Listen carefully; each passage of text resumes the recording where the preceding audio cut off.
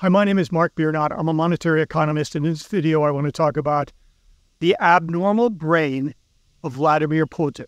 I'm not just talking about some adjective people ascribe to him, but rather the abnormality in his organic structure of his brain, particularly the prefrontal cortex or the orbital cortex or the amygdala. These are three areas where potentially he might have a lesion, either clinical or subclinical, that affects his moral judgment. Certainly, he acts amoral. And in the words of Garry Kasparov, he only operates in absolutes. Now, my hypothesis is the genesis of this might come from two vectors. And the two vectors are something that humanity has forgotten. Iodine and lead. We forgot it because it was a check mark. We did it, we achieved it, and we moved on. But Russia in 1953 did not. So stay with me. Before I get into that, I want to tell you a story. Down in our neighborhood, down the street was a couple. They got along pretty well until the guy got into an accident and he hit the front of his head on the steering wheel pretty severely. I'm sure he got some money out of it, Florida lawyers. But afterwards, subsequent behavior was quite erratic. He even began to run around the neighborhood in his underwear and do other type of behavior. His wife eventually called the sheriffs on him, and she left him, etc. I tried to explain to her that the organic structure of the brain affects behavior. It probably was because of his brain lesion. She didn't believe me. She said, like, he just changed. You know, my friend Ray at the gym, who's a neurologist, he said, every single day I hear this. The brain is like a computer. You drop it, you pick it up, it looks okay, you turn it on and it doesn't work in some way. And people come into their office and they say, they're just different now. They've just changed. When in reality, there are observable lesions in their brain. Now, in the terms of Vladimir Putin, this is not necessarily an adult version, but a fetal development version. He paints a picture of his own childhood as, you know, his father was a Soviet patriot and his mother secretly baptized him. He was into spy novels and read judo. But the reality is something a little bit different. And the point of that story was free will we have, but free will dependent on the organic structure and development of our brain. And I think we all acknowledge that. So if there is something amiss, off, that within the context we can operate, but we're not operating in the same way other people might operate. So that gets to my story of iodine. I believe it was 24, May 1st, the U.S. started iodine in salt.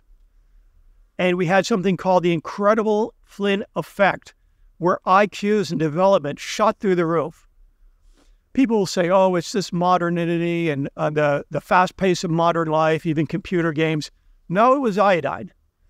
Iodine is not relevant when, you know, a mother is like 6 or 9 months pregnant. It's relevant 3 months before conception, 0 to 3 months when the brain isn't even formed, but the cells start migrating. If they don't have enough sufficient iodine levels, then the cells will not migrate and they actually can create abnormalities. What is sufficient? Minimum 150 micrograms to 90 optimal micrograms. I'm not a doctor.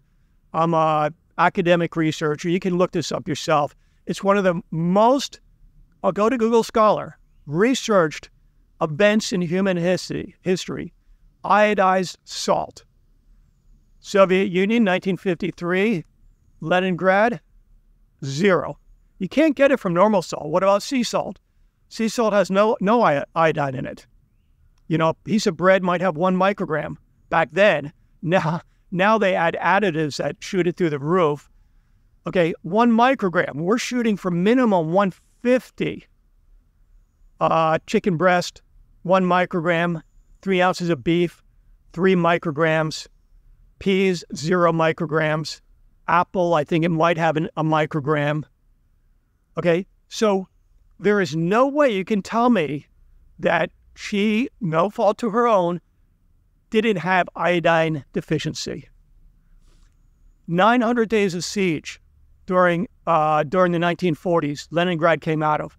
People were scraping paint off the wall, or actually wallpaper, to get the glue and mix it with wood to make a pulp. Other people were doing things that are known for in, the Pacific Islands, let's say. That's how desperate times were. Putin was conceived only years after that. And there was still a lot of starvation and hunger, including it was known in his communal building that it had that. So if bread has, 2 pieces of bread has 1 microgram back then, how are you going to achieve 150? Well, milk does have some. And milk can have, like, let's say 47 micrograms. But it depends, because in the U.S., of course, everybody's using iodine and all kind of additives and vitamins in the feed. But in Russia back then, they weren't even doing it for humans, so they weren't going to be doing it for. So we don't know if it achieves 47, 40, 20, and I don't know if they drank that much milk because it was starvation times. And canned fish is very little. Maybe herring has 30 micrograms, and there was probably a lot of herring on the Baltic. But still, I'd estimate he was running around 80 micrograms when he really needed more towards 200 micrograms of iodine to develop a normal brain, which it doesn't have. And that's manifest by his behavior. So that's a pretty strong hypothesis. You can look that up. Second thing is lead. The one thing I have is a scythe from Russia, manufactured 2018. I tested it the other day, just loaded with lead, okay? I've walked the buildings where Putin lived. It's narrow streets, it's a winter city, all dusty in construction. The walls were made out of, painted with lead. Everything was lead. The pipes, it's not made in like Bethlehem steel, Pennsylvania, quality steel pipes. They were just throwing metals in to the cauldron, melting it and creating steel pipes. And I would estimate at least 1.4% based on zinc, at least, probably more like 5% lead in those pipes. So you had water vectors, you had air vectors from the paint, but most of all, you had construction vector. There weren't a lot of cars back then, even though they were all leaded gasoline, but the whole city was dust and construction from the reconstruction and reindustrialization of Leningrad. And the thing about Leningrad is the northern city half the year is dead because there's no trees. It's not like this lush green Florida, which is an oxygen pump. So no air circulates, nothing happens. It all gets stuck in there. You're breathing lead from the air, you're breathing lead from the apartment, you touch the wall, you touch your fingers, you touch your mouth, you crawl on it, there's dust, old things, and from the pipes. Lead exposure causes lesions, and particularly it can cause frontal lobe lesions, just like this iodine can cause all kinds of problems and lesions in the frontal lobe. So the evidence is pretty strong that we've got somebody that had developmental brain issues, and then if we took a MRI, maybe we'd see it, maybe it's subclinical, but I'm pretty sure you would see something. How is that possible that he becomes a world leader? Because of his ruthlessness, right? And, you could say other people, well, there's other people like that guy Adolf. No, he never worked with paint at all either. So, but I'm not talking about other people. I'm just talking about Putin. I know that he was, with great confidence, iodine deficient in his fetal development. And he was probably exposed to reasonable amounts of lead. The implication for this Ukraine struggle is, if his brain is a criminally abnormal brain, he's not somebody to negotiate with or deal with or take on equal par, arm's length transactions. He's somebody to be isolated and dealt with like you would do with any abnormal other brain. In this Young Frankenstein, I don't know if you remember the movie, old movie, the guy dropped the initial brain, so he grabbed another brain off the shelf and he put it in Frankenstein, and Frankenstein was acting really abnormal, And he goes, what brain did you use? He said, some guy named Abnormal. If you have an abnormal brain, if you have a brain lesion of this magnitude of developmental, I'm not talking adult, which can have some regenerative, and you've got some, vascular totality, other parts of your brain can take over.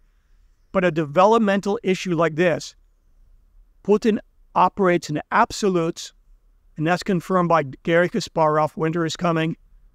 And it's probably caused, in my opinion, by this iodine deficiency, because the Soviet Union did not iodize salt until much later, and they still have problems with it today, as they do with lead. So we want to make the world a better place. These are two obvious aspects that humanity checkmarked years ago, but Russia did not. And certainly the Soviet Union did not.